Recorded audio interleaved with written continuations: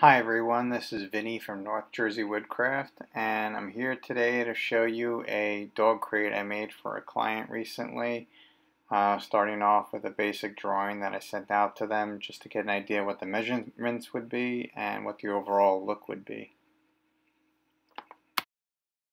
Here I'm starting off by ripping down a sheet of 3/4 inch maple veneer plywood using my Craig ACS system. These two sheets will be the floor of the crate and an interior wall of the crate. Next I move on to ripping down these maple boards, these 3/4 inch maple solid hardwood boards to create what will eventually be the side structure of the crate. I mean, these will be the 4 posts that make up the corner. I glue them, tack them, and then eventually I go back and fill in, drill out and add a dowel. Here I'm creating a test piece for what will be the, where the balusters, the bars of the crate will go.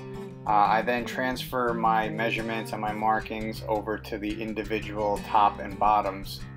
This is the first project I've done where I've incorporated the Win hollow chisel mortiser.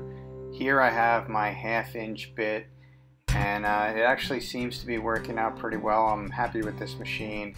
I'll have the link for it below. I picked it up on Amazon. So if you have any questions about it, you can check out some of their links and get some of their info. I'm cutting these 42 inch cast iron balusters to make what will be the bars of the crate. They're 1/2 inch. They fit snugly in the 1/2 inch mortises I created.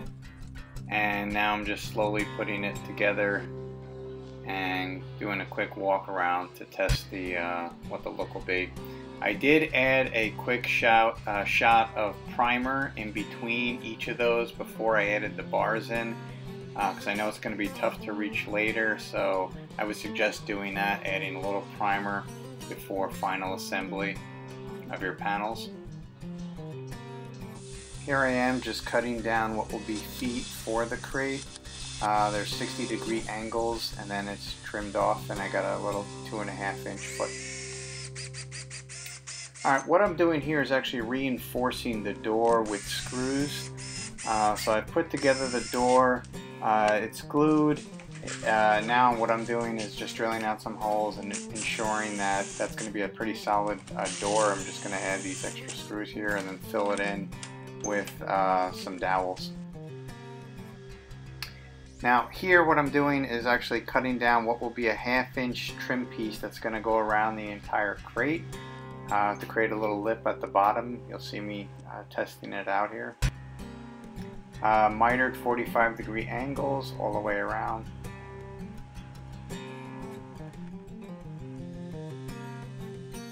And now it's just glue, spread the glue, and then tack it to our crate.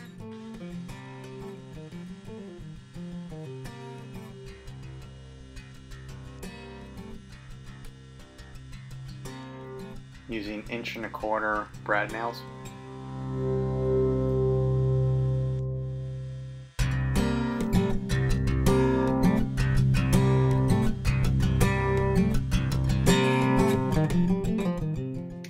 Alright, here what I'm doing is using some putty. I'm going in, filling in any cracks or holes.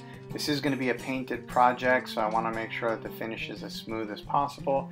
So I go over it multiple times with some filler and just fill in any little imperfection I see, any little nail hole or any little crack or any little blemish that I see, to try to get the finish as smooth as I can get it.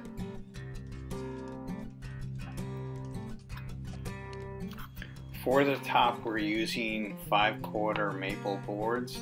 I'm just ripping them down to smaller strips that I'll eventually run through my jointer to get one side flat before moving on to my planer, which you'll see in a second.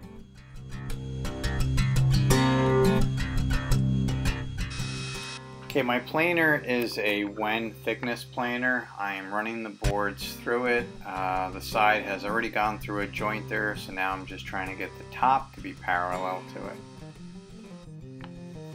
So I bring them down to thickness The desired thickness was just barely above an inch, and that really worked out and gave this top a nice thick beefy top.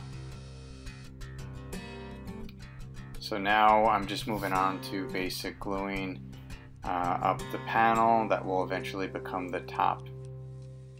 Adding some cauls to reduce any type of movement in the wood before tightening the clamps.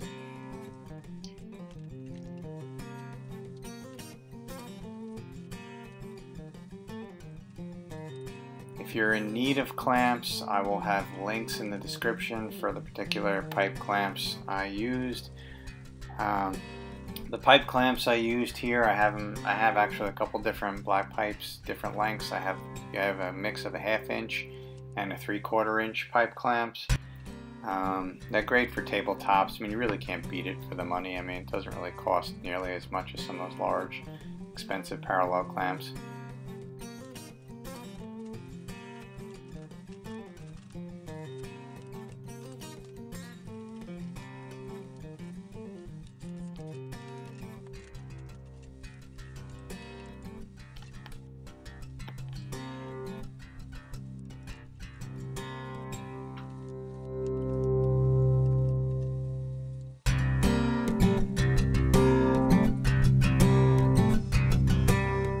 Alright, once I get the top out of the clamps, I bring them over to my Kreg ACS again, and now I'm going to cut the top down to its final size. Give everything a nice straight edge before enjoying some coffee and getting to work sanding. And if you've sanded hard maple before, you know it is not a very quick process. The finish I used on the top was a Minwax black gel stain. I actually did 2 coats, both very light, but both meant to give it a very rich, thick, dark black finish. If you've ever worked with gel stain and you have any tips on it, I would appreciate it. Some of the things I would say is keep your movements quick, keep going in the same direction. Try to do long movements as you can, as you see me doing here. Short little brush strokes get left behind very easily. The inside of the crate is going to have a spot for a removable tray. So what I did was I used 5/4 maple and created a recessed space for it, and it also holds the tray in place so it doesn't move around.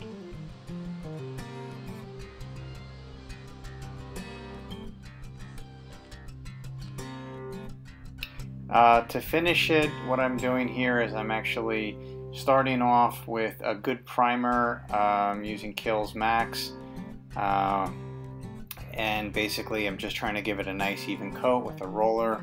I wasn't that happy with the roller, to be honest with you. I didn't feel comfortable spraying it while the bars were attached to it. I didn't want to have to go back and clean up multiple bars over and over, so I used a roller to go over the entire unit. When you do use a roller, you are going to have to go back and fine sand it, so it's extra work to get a smooth enough finish, which I eventually did. So I did 2 coats of the primer. I wanted it to be really thick, and then I went on with 2 coats of the ultra bright white. And here I just added some slots for Z-clips that I'll have the link for adding the top. Since the top is going to be a hardwood maple, I wanted to give it some room. The hardware here is just standard gate hardware and latch hardware. As you can see, it came together pretty well.